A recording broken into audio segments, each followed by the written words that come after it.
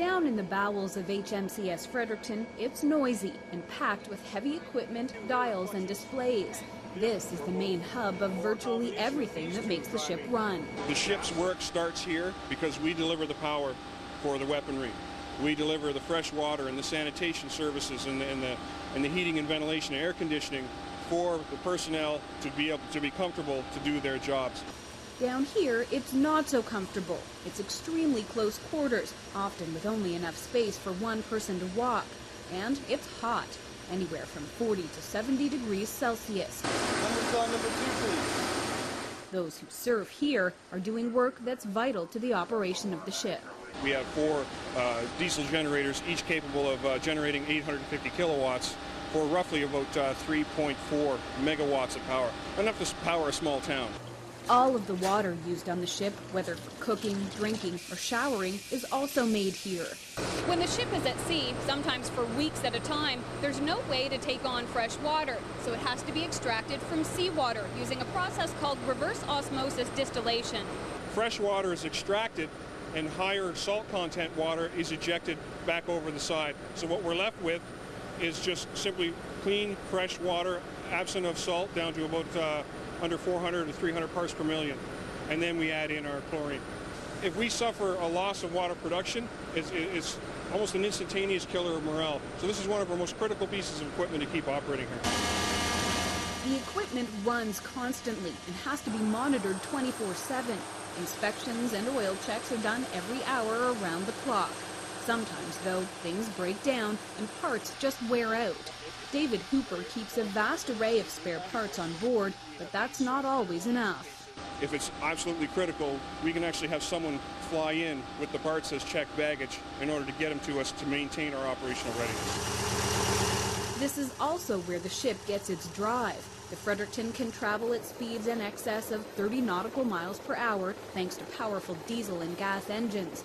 The diesel engine is the more economical of the two, used when the ship is patrolling. The dual gas turbines come in handy when there's a need for speed. When we're responding to a piracy incident, we'll put on 30 knots plus, and we'll consume 11,000 liters of fuel per hour.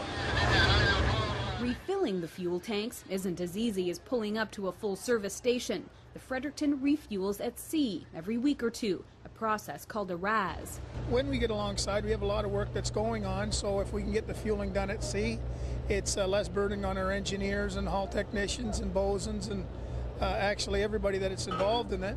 So at sea, we can do it within a couple hours. It'll be done, rather than sometimes it may take several hours to do it alongside. The ship runs on diesel and jet fuel. It takes on as much as possible at each refill.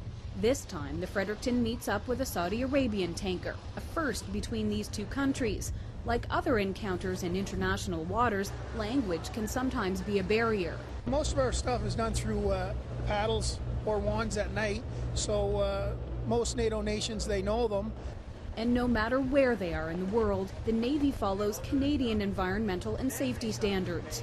Earlier we had some absorbent pads, different type of environmental things. In case we have a slight spill, we can take care of it, no problem. Soak up pads, we have barrels on board that do that. We make sure that any of the fuel does not go over the side. This refuel goes off without a hitch, but it's not the last order of business to keep the frigate running.